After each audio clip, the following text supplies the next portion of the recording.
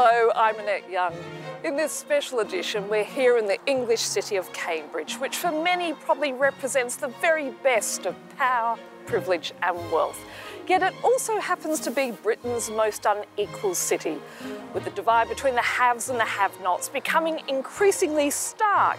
This due to the cost of living crisis, not to mention Brexit, and it's women and children who are bearing the brunt.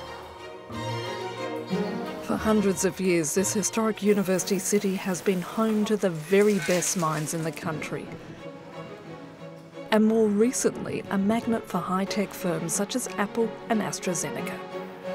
But you don't have to drive far to uncover the devastating impact of a rapidly declining economy.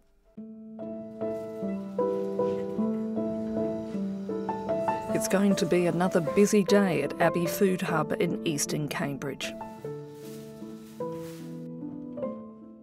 I am just putting out some new toothbrushes and some toothpaste because there was a news article which said that the #1 cause of hospital admissions for children was actually due to tooth decay. A toothpaste like this would retail at £5, which for a lot of families is just too much.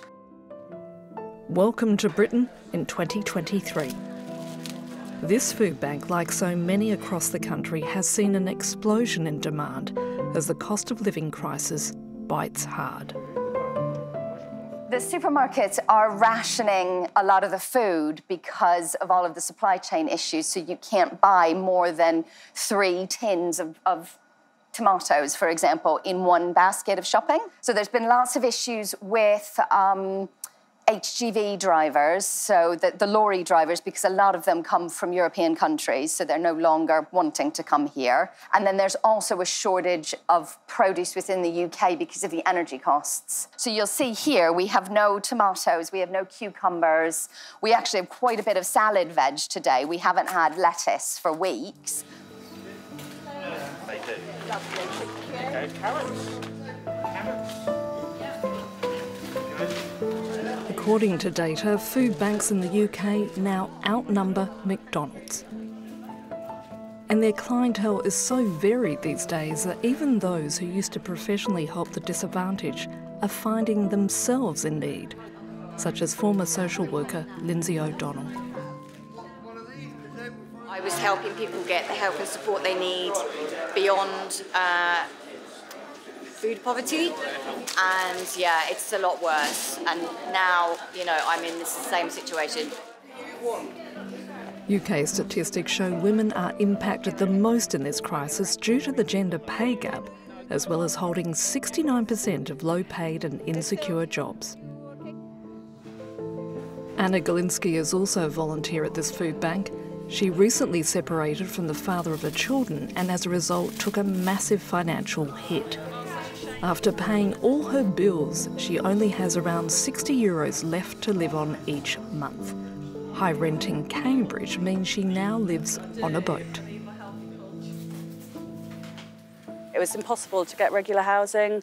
The rent in Cambridge is, double what I could afford. I might have been able to get a room in a shared house, but that would have been the most. And I was lucky I had a little bit of inheritance saved away, so that put down a deposit on the boat, and then I got a loan as well.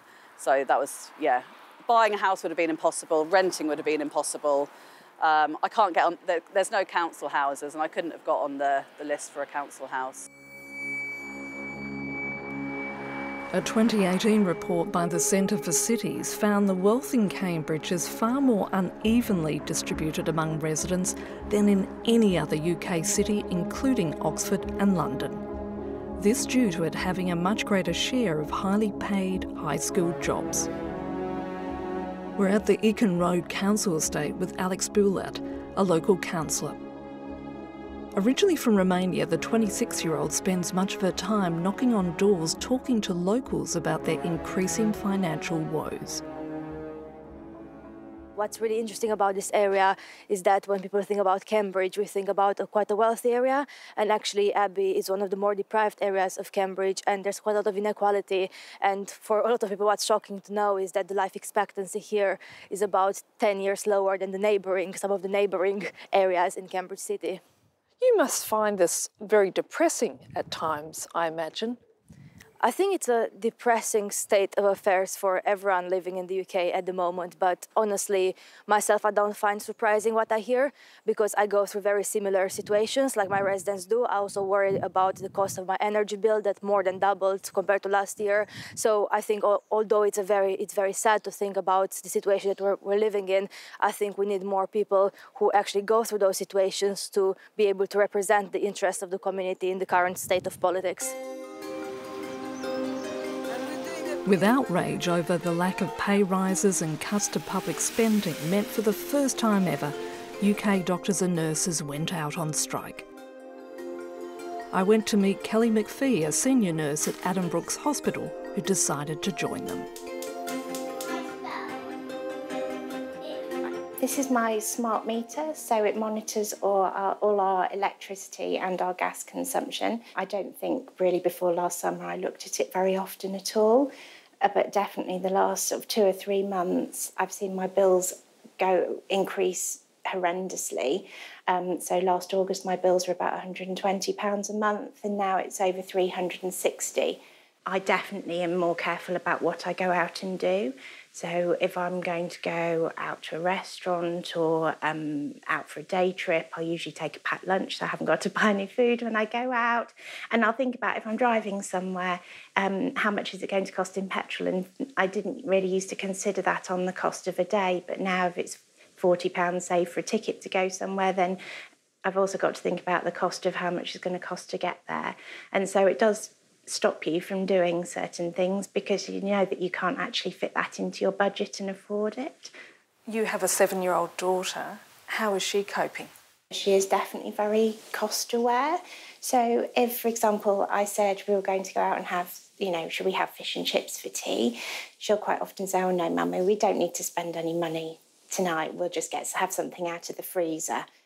And the fact that doctors and nurses have gone out on strike, I mean, that's unheard of in Britain, isn't it? It is. I've been a nurse since 2008 and we've never striked until now. And I think the impact of the pandemic and Brexit, people's resilience is just so much lower than it was before. And it's got to a point where we're seeing patients suffering and we need to do something to stop that. With what you've been telling me, what does this say about the future of the UK?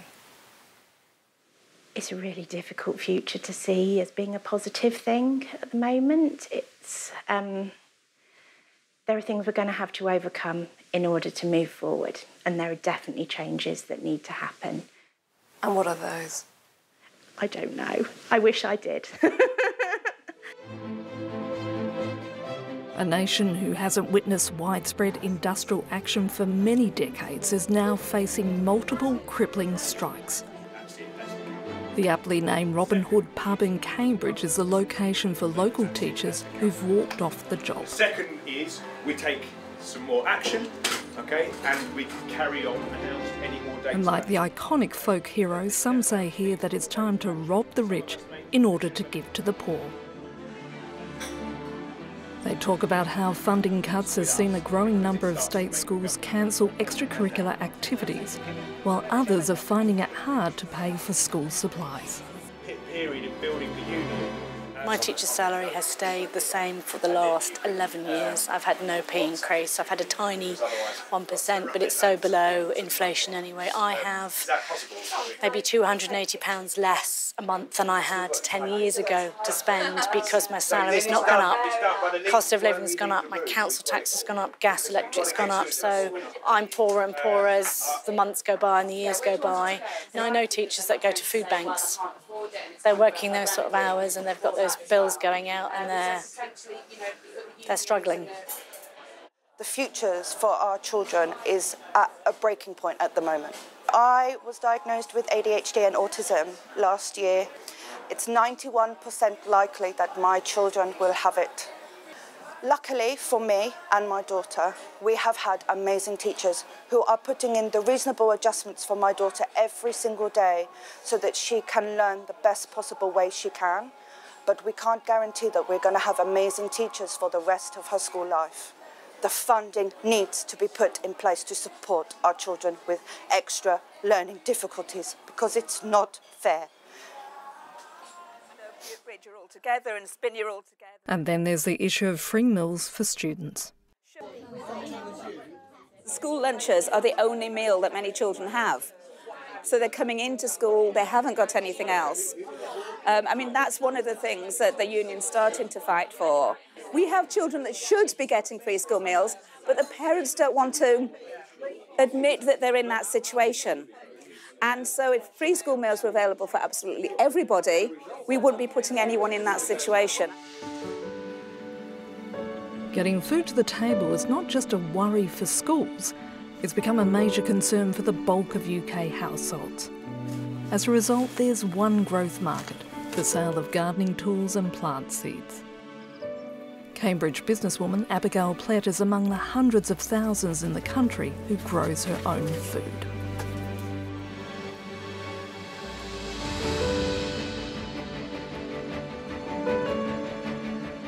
Basically, healthy food has become a luxury, and bad, unhealthy food is affordable.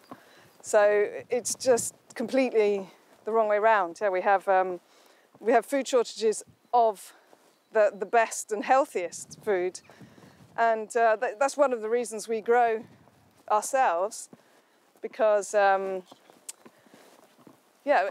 helping others to eat, to have this food, to go into the shops and see nothing was really sobering, because we're so reliant on doing nothing. There's no input from an individual to grow, to eat, I mean. You just go and you buy food, and we took that completely for granted. And then to have something not there, I think it was a wake-up call. And people need to know that if you want to survive and do, you may as well learn. These are simple skills, and anyone can do it.